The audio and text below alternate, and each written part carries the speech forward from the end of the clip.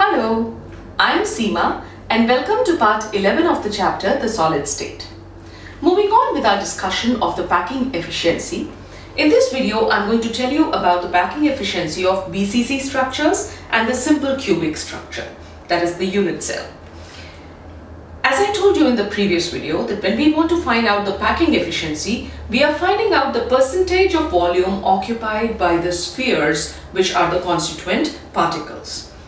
And to do that, we find out the volume of the spheres, volume occupied by the spheres divided by the total volume of the unit cell. And since we are talking of simple cubic unit cell, the volume of a cube is the cube of a side because all sides are equal. Therefore, it is the cube of a side. And in this case, we call it the sides are A. Each side has a length A. And we know a face diagonal, as we did in the face-centered cubic, as I did in part 10, was B. So the face diagonal was a length B, the side is A, and here in this case, for this explanation, I'll be using a body diagonal. A body diagonal means that I'm using how many spheres? 3 spheres, as you can see. One is in the corner in the back, and the other one is in the corner in the front. So this sphere, and the sphere in the center of the body. These 3 spheres, so diagonally across the body of a cube, diagonally, if you draw a line from A to F, you get a body diagonal. So the body diagonal would be different. The length of the body diagonal would be different from the length of the face diagonal, and it would be different from the side. So we'll call this body diagonal as C. Let us call it C. Right? So now that we know we have the length of the face, the length of the diagonal on a face, and the length of an edge, or the length of all sides of a cube, and the diagonal across a face is B, and the diagonal across the body is C. After having labeled these positions, let us now find out the volume occupied by the spheres and then divided by the total volume of the cube, and then multiplied by 100 to get the packing efficiency in percentage. Now what do we do? Take a look here. If you take one face, 1, 2, and if you take 2 sides like this, 2 adjacent sides, and you draw a line, you get a right angled triangle like we did in part 10. If you have this is one face, that is E, F and D. Let us say this is C, D, E, F. Let us say this is C, D, E and F. So from F to D and this is E. So E, F, D will form a triangle. And this triangle would be a right angled triangle. Right? So triangle EFD. So in triangle EFD, you have F here, you have E here, and D is here. So in triangle EFD, which is a right angled triangle, here it appears to be, since I've tried to make the entire cube a 3-dimensional figure in 2 dimensions, this does not appear to be 90 degrees, but all angles on corners are 90 degrees, you are aware of it. So this is a 90 degree, that is a right angle triangle, therefore the Pythagorean theorem should be applicable here. So in triangle EFD, according to the Pythagorean theorem, the square of the hypotenuse is equal to the squares of the other 2 sides, the sum of the squares of the other 2 sides. So you have B square, that is this is B, so and these 2 are A, these 2 are equal, although the diagram that I've made is not to scale. So B square should be equal to A square plus A square. That is this A and this A. Both of these, FE is also A and ED is also A. So B square would be equal to A square plus A square, which is equal to twice A square. From this we say, what is the length? What would, if B square is twice A square, what is B? B would be equal to under root 2A. Right? This is the first step in the derivation. In the next step, what do? In the next step, we go to triangle, which is the body centered. That is FAD. We go to triangle FAD. Or you can say AFD. This is A, this is F, and this is D. So A, through the body, it will go down. and this is D. So if you see D to A, this and the line going across, that is a line going across from here to F, would also be a right angle triangle. If you really look at this angle triangle AFD, the angle between A, that is this DA, and DF is also right angled. So this is also a right angled triangle, and now the body diagonal here for this right angle triangle is the hypotenuse. Therefore, Pythagorean theorem will be applicable here too.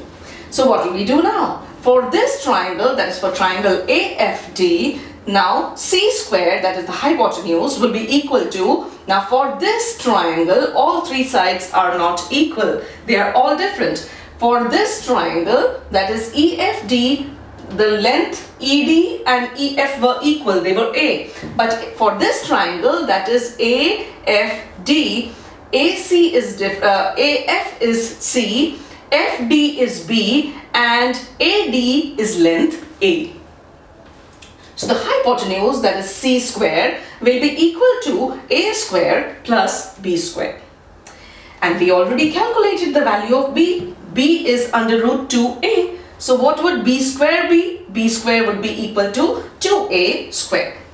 So let us substitute the value of B square from here. Here B square was 2A square. So AC square would be equal to A square plus, what is the value of B square in terms of A? It is 2A square. In other words, C square becomes equal to thrice A square. C square is equal to 3A square. Therefore, what would C be, just as we calculated B? What would C be? C would be equal to the under root of 3 and A square would be A. So it will be root 3A. Now that you found the value of C, let us move on and talk of this length, that is the body diagonal, in terms of radii of the spheres, because our aim is to find out the volume of the spheres occupied, of all the spheres that are present in the unit cell. So on the basis of this, if we want to talk in terms of radii, the length C is, we can say this length C would be equal to 4 radii. 4 radii how? This circle here has one radius, half of it is out. Again, my diagram is not 2 meters. So this is one radius, this half is one radius, this half is one radius, and this half is one radius. So you have 4 radii again.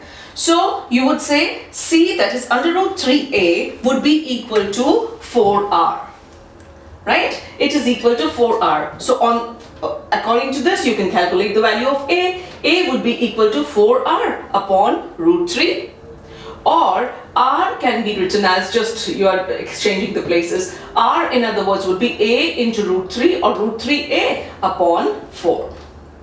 Right? So now, in order to find out the packing efficiency, we need to find out the volume of the spheres. To know that, we should know how many total spheres are present in a body-centered cubic unit cell. As I told you in a couple of videos that I have been doing, all the spheres in the corners occupy only 1/8 of a particular room. So each wall in the corner is contributing only 1/8, and there are 8 walls. So 1/8 into 8 is 1. So all the walls in the corner are actually making one whole sphere or wall. And there is one sphere in the center of the body. So that sphere totally belongs to the unit cell. So how many spheres are present in a body-centered cubic unit cell? There are 8 on the corners, so 1/8 of 8, which is 1, plus 1 in the center. That is, in a body-centered cubic unit cell, the number of spheres is 2, or constituent particles is 2. And what is the volume of a sphere? The volume of a sphere is 4 by 3 pi r cube. We already know that. And since there are 2 spheres, the volume of 2 spheres would be equal to 2 into 4 by 3 pi r cube. So that is the volume occupied by the spheres. And what is the total volume of the cube? The total volume of the unit cell, that is the cube of the side. That is, A is the length of the side. So it will be A cube, which we have already calculated. What is A? Is 4. A is 4R by root 3. So it is 4R by root 3. whole cube. It is the cube of 4r by root 3. Now substitute these values in packing efficiency equation and you will get the packing efficiency. So what is packing efficiency? It is equal to the volume of the spheres divided by the volume of the cube into 100. And we've calculated the volume of the spheres of two spheres is 2 into 4 by 3 pi r cube. So write down 2 into 4 by 3 pi r cube divided by the volume of the unit cell, which is 4 by root 3 r whole cube. So 4 by root 3 r whole cube, and 2 4s are 8. This becomes 8 by 3 pi r cube, and in the denominator you have 4 cube. 4 cube is 64 divided by root 3 into root 3 into root 3. Root 3 into root 3 becomes 3 and root 3 remains, so it becomes 3 root 3 whole, and in a bracket it's been put, and r cube. The r cube and r cube will get cancelled out here, and if you put the value of pi, you will get into 100 will give you the percentage, and this percentage will come out to be equal to 68%. Right? So this is how you calculated the packing efficiency of a body-centered cubic unit cell. Now we will move on to a simple cubic unit cell and calculate the packing efficiency of that, and then compare all three packing efficiencies. Give me a minute to draw the diagram. Let us now come to the packing efficiency of a simple cubic unit cell. This is actually the simplest. In a simple cubic unit cell, there are spheres present only on the corners of the cube. And as we know that each corner is equally divided by 8 unit cells, or each corner is equally divided by 8 rooms, because it is this room, the room adjacent to it, the one behind it, and the one there for that corner. And the 4 rooms similarly around that corner on the top floor, on the floor above this.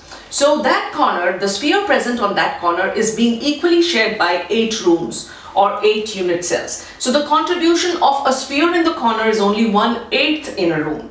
And since there are 8 spheres, therefore each one contributing 1/8, therefore in a simple cubic unit cell the contribution of the spheres is only 1. How? Because 1/8 of 8 corners, 1/8 of 8, 1 upon 8 into 8 is equal to 1. So there is only one sphere in a simple cubic unit cell. Another thing, when you make a simple cubic lattice, we imagine that every sphere is touching the other one adjacent to it. So if you have one side, that is A, you'll have 2 spheres at the corners. And now again, my diagram is not made properly. This should have been in the center, and this should be the radius of the circle. And the radii of the two, like the 2 radii should make one length. 1/2 of this sphere and 1/2 of that sphere, and both the spheres touching each other. That should make one side. So what is the length of a side in terms of radii? It will be 2r. Like we found out the length of the hypotenuse in terms of the radii. Here there is no need of finding the making a triangle and finding out the hypotenuse, because here all you're concerned about is the corner now to find out the volume of the unit cell and the volume of the sphere. So A length in terms of radius can be written as 2r. So A is equal to 2r. So what would be the volume of the unit cell? The volume is A cube. So the volume would be 2r whole cube, and 2 cube is 8, and it would be equal to 8r cube. Now that is the volume of the unit cell. And now you need to know the volume of the constituent particle. And how many constituent particles or spheres are present in a simple cubic unit cell? 1. 1/8 of 8, which is equal to 1. So there is only one sphere. Since a simple cubic arrangement has only one sphere, therefore the volume of that one sphere can be written as 4 by 3 pi r cube. And what is packing efficiency? Packing efficiency is volume of the spheres divided by the total volume of the unit cell into 100 to give you the packing efficiency in percentage. So the volume of the sphere, there's only one, is 4 by 3 pi r cube, and the volume of the unit cell is 8r cube. The r cube and r cube will get cancelled, and 4 by 3, 4, 2s are 8, and 2 into 3 will be 6, so you'll get pi by 6 into 100, and when you solve this, 3.14 upon 6 into 100 will give you 52.4 is the packing efficiency is the packing efficiency of a simple cubic unit cell. So from this, what do we understand? What was the packing efficiency of face-centered cubic or HCP or CCP packing, which is also called face-centered cubic, was 74%. The packing efficiency of body-centered cubic unit cell was 68%. And the packing efficiency of a simple cubic unit cell is 52.4%. So this shows that the packing efficiency of the face-centered cubic is the highest, which means that forms the most compactly packed constituent particles of a solid. Or the best packing or condensed packing is that of the solids which are arranged in the FCC kind of an arrangement. So this was about packing efficiency. If you found the video helpful, please give it a thumbs up, subscribe to my channel, recommend it to your friends, and please keep returning for more videos in chemistry. Thank you for watching, and bye-bye for now.